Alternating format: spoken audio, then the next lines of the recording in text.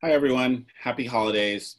We wanted to take the opportunity to give everyone one last piece of advice before the end of the year.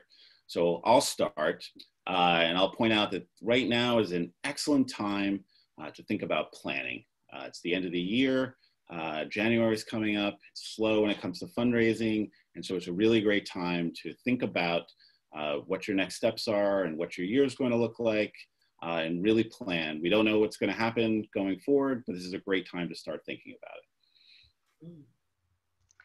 And I'll pick up from there, Bob, and just say that once you have that plan in place, execute on that plan. I think in 2021 or 2020 there was so much uncertainty. We didn't know what was going on. We didn't know what the right thing to do was, and so we kind of got paralyzed by that. And a lot of people didn't do anything, and came, end of year came and everybody was scrambling to meet their budgets.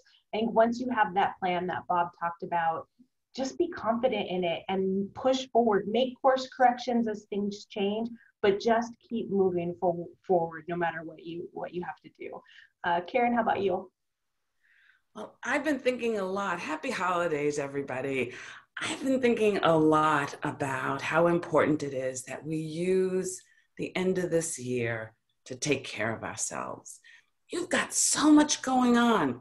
You are trying to do everything for family and friends. You've got work, and then it is going to be January, and you are going to have to do Bob's plan, and you are going to have to implement it the way that Laurel said. And so take a little time to unplug. Take some time to just think about you. So that just, breathe. Take care of you. And we all wish you a very, very happy holiday. Happy holidays. Happy holidays, everyone. Great.